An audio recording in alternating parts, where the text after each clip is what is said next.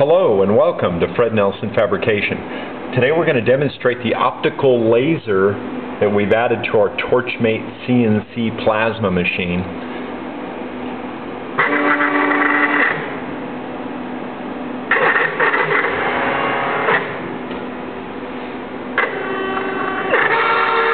Now here you can see the part was cut previously. Before we cut the part, we traced the path very carefully with the laser because we were trying to squeeze this particular part into a very small area.